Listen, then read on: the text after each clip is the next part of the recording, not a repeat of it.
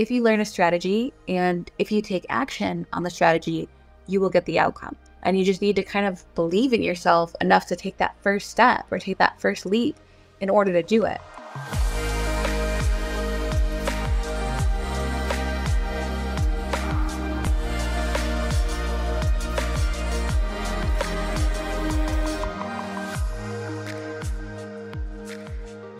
Welcome back to On The Horizon. This is Melrose Michaels. I am your host, and I'm here to share what's worked for me in building my adult creator business to try to make building yours just a little bit easier. Let's get into today's episode.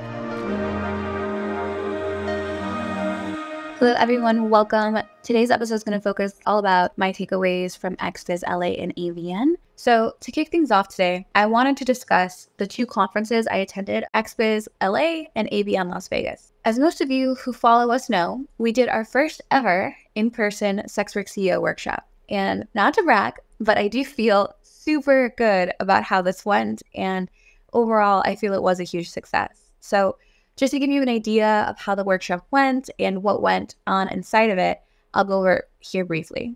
At these conferences, in case you've never been, what you typically experience sitting in on the conferences or the panels or seminars is that you'll hear other creators or professionals talk about their shared experiences, how they overcame challenges and obstacles that they faced. Basically, their perspective on the industry as a whole. But something I've never seen done is kind of like an interactive workshop. And in my opinion, as a performer or a creator, I wanted to build something like that. Something, again, that I wish I've had. I guess that's always been the premise of what we've done here at SWCEO to begin with, right? And with that in mind, I decided to approach our first ever workshop kind of the same way. I wanted to have something that was interactive so that when creators attended it, they actually left with more than just information in terms of value. I wanted them to actually leave the workshop having made money from attending the workshop. So I've talked to you guys in the past at length about how important I need you to know your time is. And I want you to understand how valuable a resource it is to you. So that being said, if you came to our workshop or talk that I was going to be giving, I wanted to make sure it made you money because you should be paid for your time. And the fact that you're willing and comfortable to even consider giving me some of your time really means a lot to me. So I wanted to honor that by making sure that you left with value, not only informationally, but actually like physical monetary value. So what I did with this workshop is I kind of had a three-pronged approach. I wanted it to be mixed with strategy and information, the actual implementation of what I taught, and then I kind of wanted this like inspirational, motivational takeaway. The strategy essentially taught you how to create a hook, tell a story, and then monetize it. And that's a strategy that I've talked about in the past. It's something we've spoken at length about. It's something I've given you step-by-step, instructions on how to do. But it's not something that I've ever handheld creators through in terms of the execution of it. So I spoke on that strategy and I went into detail, but as I was teaching it, I was having creators in the workshop actually take the steps to do it. That's the part that made me so nervous because that's intimidating. And you guys showed up and you fucking crushed it. So props to you. And by the end of the workshop, creators in the room were standing because they had made money. To back up a little bit, we talked about a strategy. We had you create content in real time and implement the strategy. And then we asked you to stand up in the workshop if you got an unlock and if you made money off of what we just taught you. And at the end of the workshop, creators were standing. And the whole premise and overarching kind of story and theme for this workshop was that if you learn a strategy and if you take action on the strategy, you will get the outcome. And you just need to kind of believe in yourself enough to take that first step or take that first leap in order to do it. And that was what was demonstrated with the workshop. And I felt really effectively. And I'm going to say, I have probably never worked so hard or prepared so thoroughly for any kind of live speech or live presentation like this one. So the fact that it all came together was really remarkable, not just from what you guys have told me, but it was remarkable for me because I didn't really know if it would. I knew the strategy was solid, and I knew that if you guys executed, it would come through for you. I had no concerns about that. But what I didn't know was the variables that I couldn't account for. Like, for example, this workshop was on a Tuesday at 1 p.m. PST, and I had no way of knowing if your fans would be online at that time. And that likelihood is kind of low. It's not exactly peak hours for adult platforms. Also, I just couldn't account for if you guys would participate and actually follow along with me. These were huge gambles and huge bets that I was placing. And man, CEO Squad, you fucking came through and delivered. And that was such an impactful moment because it means that you support me just as much as I'm trying to support you guys. So thank you wholeheartedly for that. If you're enjoying this podcast episode so far, please take one moment to share it with another one of your adult content creator friends, because you know what the rule is here. We do not gatekeep, and we want to make as many adult creators' businesses as easy as possible. And you sharing this episode with them might do exactly that. Thanks so much in advance. The next thing I want to speak to is kind of the rest of XBIZ as a whole. There were a lot of great seminars, and I was lucky to be a part of a few of them. The panel that I sat on with Corey Silverstein to talk about exit strategy in the industry felt like a really important one, because a lot of creators and performers go into this space without having an exit plan in place. So the ability to focus on that and kind of dedicate time to it was phenomenal. And I think Corey brought me on for this panel specifically because I'm trying to help creators and performers understand that content is an asset, that you can actually exit your adult creator business for some money and you can sell your business once you decide to leave this space. But in order to do that, you actually have to truly prepare and kind of get your ducks in a row along the way. The importance of this is not just in having, your documents and your paperwork, which me, Corey, Larry, and Ali Knox spoke about in depth, but we also discussed kind of how to organize those things, how to even incorporate an affiliate business alongside your library of content so that you have a little bit more enterprise value if and when you go to sell it. These are concepts a lot of creators and performers don't really spend a lot of time thinking about. And this is why we actually brought on Fans Revenue as a sponsor to begin with, which, to be completely honest, I'm not entirely sure if the CEO Squad has grasped kind of the significance of. The reality that you can spend a decade creating a library of content and then sell it to a company or studio at the end of your career, that is just one way to exit this industry. While a secondary stream of revenue or way to exit this industry is with an affiliate business. You're making money off of your audience, even if you're no longer creating or streaming or performing. That's a sellable asset too. And you can hold on to it, you can cash flow it, or you can sell it. Because affiliate businesses is something that will go on to pay you residuals for a lifetime if you build it right, that's what makes it so important for our space, in that we are kind of almost like athletes. We do physical work, we do physical labor. Performing, being live on cam, doing phone sex, sexting, any of those things, they're all physical acts to us and on our bodies. So just like an athlete, we tend to have a limited number of years in this space, whether that be because of our image, because of age, because of choice, because of, pursuing other opportunities. We have to keep in mind that there is an exit and we have an endpoint, or an evolution where we evolve into some, adjacent space. Long-term, SWCEO is a massive part and component to my own personal exit strategy so that I can still be in the adult space even though it's in an adjacent way. So I really loved sitting on that panel and contributing to that panel. It's always really nice to sit next to huge, impactful players in our space, such as Ali Knox, Corey, Larry Wallace. They all give creators such tremendous value. So that was a huge highlight for me. Another thing that went down at XBIZ LA was that ALO, which you probably know better as Pornhub, held talks that we were able to attend. And while I can't go into every detail as it was, a long talk, I will say that my own impressions, as well as other creators that I spoke to at XBIZ, had really, really positive sentiment around what ALO had to say. Essentially, it was the first discourse the new owners and team at Pornhub had with creators directly. And the overarching messaging was like, look, this platform has failed you in the past and it has made mistakes, and we are coming in here with the intention of correcting that. Majority of the creators I spoke to that attended the ALO seminar felt really good about what they had to say and are genuinely looking forward to seeing what ALO will do with that platform. So as far as that goes, the future looks bright and time will tell. Some of the other things that I really loved about the XBIZ workshop was, of course, the ability to network. If you've ever been to XBIZ LA, you probably know that networking in the lobby of the Kimpton Hotel is where a ton of deals get made. It's where a ton of opportunity lies, and meeting other people and figuring out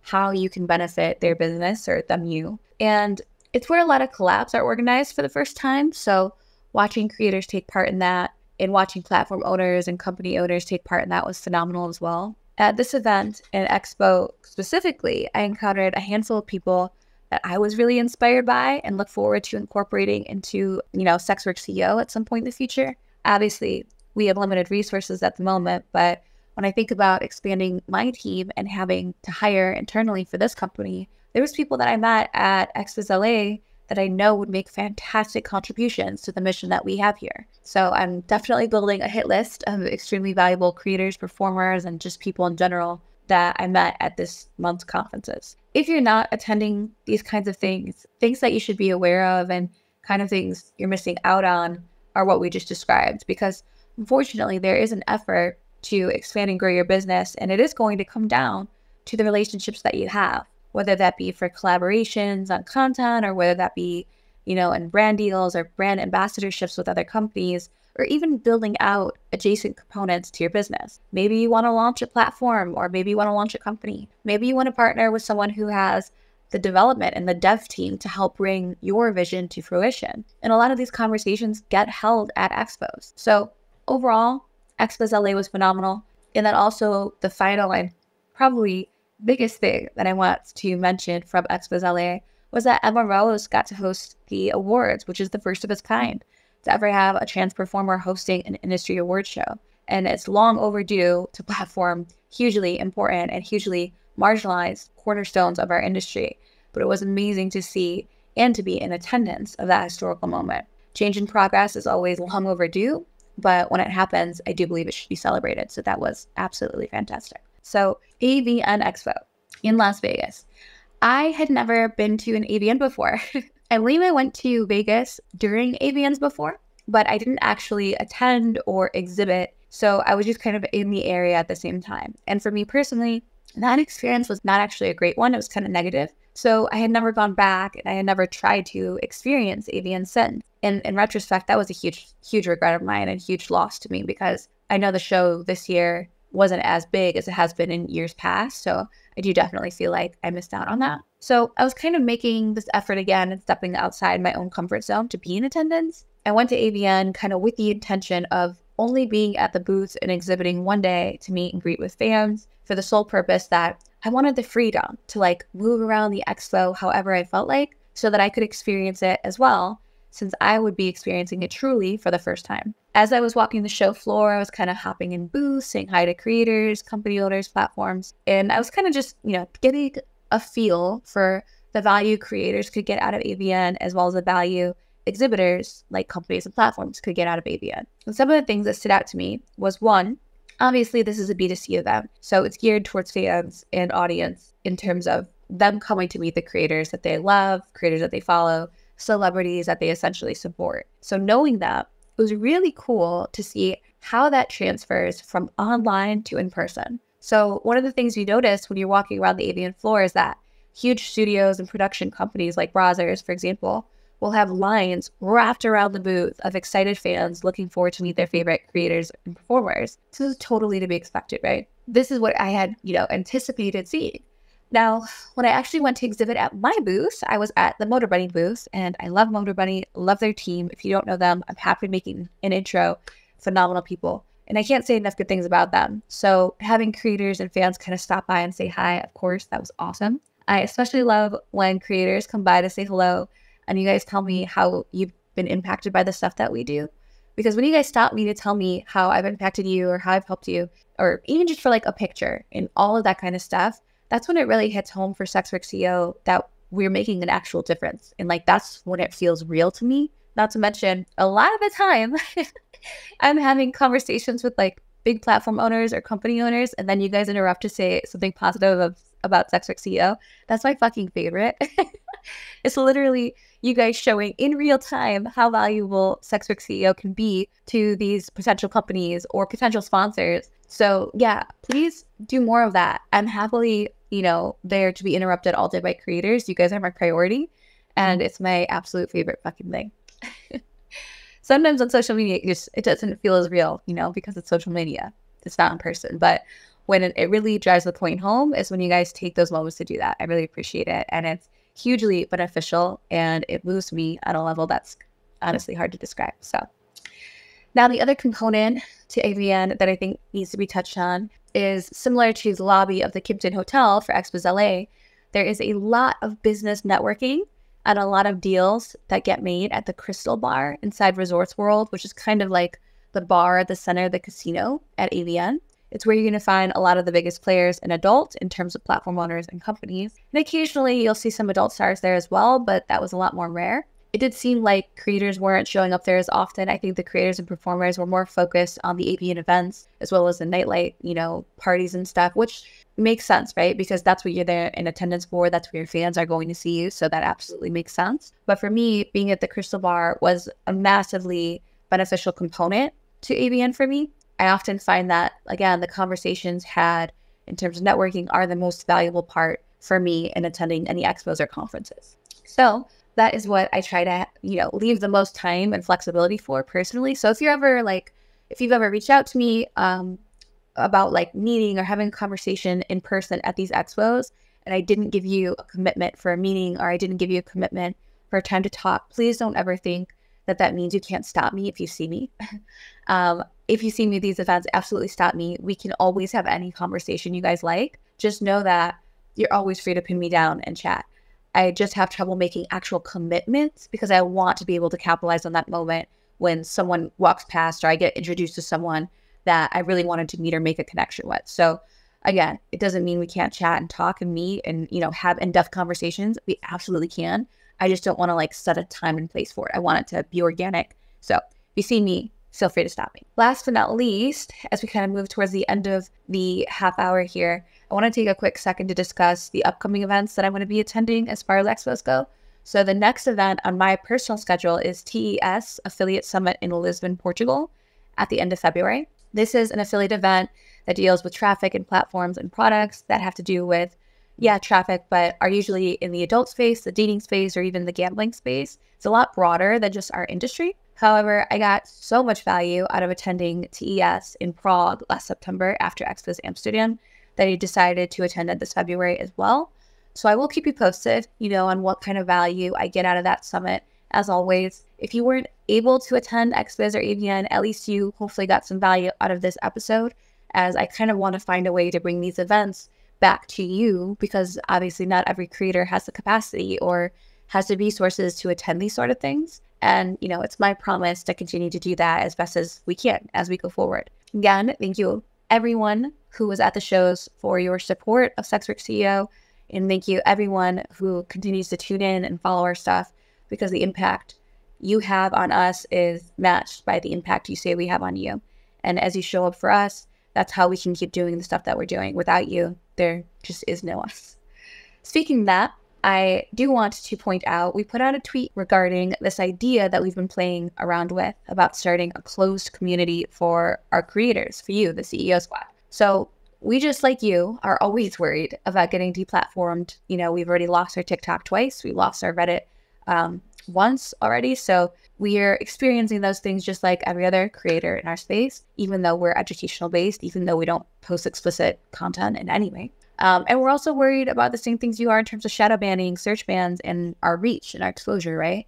We've noticed on our Twitter, we've encountered kind of this content exposure limit, probably because the circle of people we interact with are creators who do post explicit stuff. So based on kind of the code and the back end to what we understand about X or Twitter, it would make sense that we are now getting limited ourselves as well. But our goal is, if we can move our creator audience or shift our creator audience somewhere else, that they can get fully transparent access, to our stuff, to our education, to courses, to everything. That's going to become a higher and higher priority to us. So with more and more requests for access to me personally from the CEO squad, I really need to find a place where it makes sense for us to do that.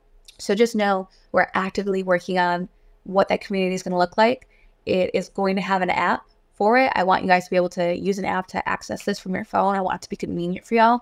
And we will be announcing it fairly soon. We all know that Stripper Web was a massive loss for our community. And I really like to rebuild something out like that, but in a impactful business component sort of way for you guys. So if you want to be personally invited to that community when it launches, please comment so that we can send you a personal invite directly to you, because we'd like you to be a part of it. Again, you guys are what makes the whole SWCEO ecosystem makes sense and work. So we need to have you guys a part of that. As many of you have seen, we've begun putting out new creator content and educational content on our YouTube channel. So if you're not subscribed to our YouTube, please do so over at youtube.com/SWCEO, and make sure you have our notifications on so that you never miss a new course. Our recent video called Unlocking Slushy's Advertising Power, Strategies and Results Revealed has gotten a ton of feedback. If you're tired of shoutouts that don't convert like me, then Slushy's on-platform ads may be something you want to consider adding to your advertising budget. In that video, I talk about why I think running paid ads can be a game changer for adult creators and how Slushy's self-serve ads work and what happened when I ran my own Slushy ad. It's always a huge thank you to everyone who is subscribed to our Telegram bot already. If you haven't already heard, we did release a Telegram bot that essentially sends you your daily adult content inspiration with all the captions that you need for your feed, PPV left messages, clip stories, etc. The ideas are researched to be trendy or highly desirable from what fans are currently seeking, and the captions are optimized with calls to action to make sure that you increase your earning and unlock potential with each one. Telegram bot pushes your daily dose of inspiration to your phone every day around 10 a.m. Central Standard so that you no longer have to waste your time researching, planning, or coming up with content ideas or captions. The bot takes care of all of that. If you're not an active Telegram user or would prefer the PDF versions of the content inspo captions, you can now get that over on SWCEO.com/shop. We recently launched our store website with PDF downloads of the same content inspo and captions featured on our Telegram bot. We also have additional downloads available there, like the unlock sales scripts and sales objection scripts for you to help close the deals with your fans and PPVs. If you want to get a taste of what we offer without spending a single penny, there's absolutely completely free PDF downloads available there for you as well. There's a 15 free solo content ideas and captions available there. There's also a scene planner that will help you plan the content you want to create available for free download. So just head over to SWCEO.com/shop after this episode in case you're interested. I want to take this final opportunity one last time to remind you all listening about SWR Data, my other company, in case you're not familiar. SWR Data is on a mission to survey adult creators like you. We want to hear your feedback. We want to hear about the challenges you face and how the adult industry can better serve your needs. Our goal is to collect experiences, opinions, and observations about the current state of the industry, and then use that data to advocate for the necessary changes to make it a better place for us, the creators. Reality is, a lot of people in power have never been creators and do not know what our needs are, and SWR Data is going to be that lens. However, I can't do it alone. For that reason, we are inviting any creators willing to participate in our qualifying survey to help us understand your expertise as an adult creator. By taking that survey, you can then start participating in future paid surveys, with our aim being that the CEO squad can have an additional stream of revenue through SWR Data's surveys alone. Your experience as a creator is valuable, and we think it's time we got paid for it. Comment to let us know you're interested so that we can DM you the qualifying survey link, and you can join us on this mission. All right, looks like we've got Primal Daddy. Let me add you as a speaker. All right, you have the floor. Hi, good morning, good evening, good afternoon. First off, thank you for hosting this space and sharing your brilliant juices with everybody. I'm taking my time to absorb it all in. Oh, I appreciate that. Thank you so much. You're very welcome. So I had a question earlier, but it slipped my mind. So the one that's lingering right now is, do you have any advice? Because I have a few clients and I am trying to establish my business, but work-wise, everything else, etc., it's kind of conflicting when I am working. And, you know, being a full-time sex worker is good. It's fun. I love money. So being a dominant, I want to do everything because I have a set goal in mind. But do you have any advice for a dominant who has several clients that he's trying to assist, and also a main sub that, well, just a dominant, a dominant who is trying to work with a lot of clients? Do you have any advice for that? So when you say a dominant, you're doing in-person dom work? Is that correct? In person, and also I'm in school, so keep things simple. I'm aiming to be a bureaucratic admin, so I dom through cyber, and I also dom in person. Okay. And so you're looking for more like advice on how to balance the work, because it sounds like you're in school and kind of doing these other things, and then you have maybe another career as well at the moment, right? Yes, please.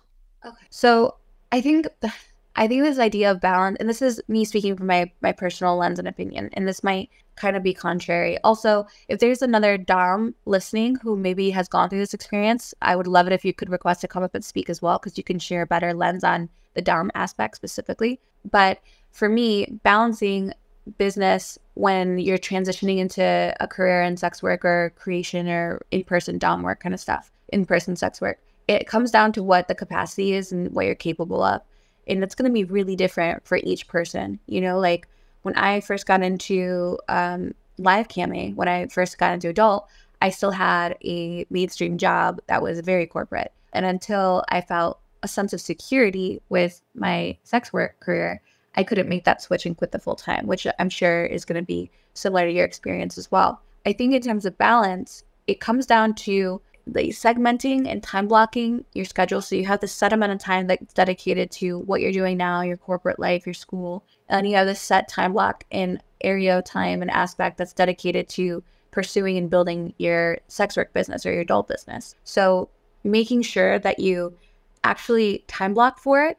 And the bigger component, in my opinion, making sure that if you have a set time to do something, that you follow through and execute during that time. Because I can't tell you, as me just being an entrepreneur and being an ambitious person, like how many times I've gone through my Google Calendar and I've set time blocks for 8 a.m. to 10 a.m. admin work, clerical work, scheduling posts, scheduling content, and then 10 a.m. to 3 p.m. making content or whatever the time blocks are.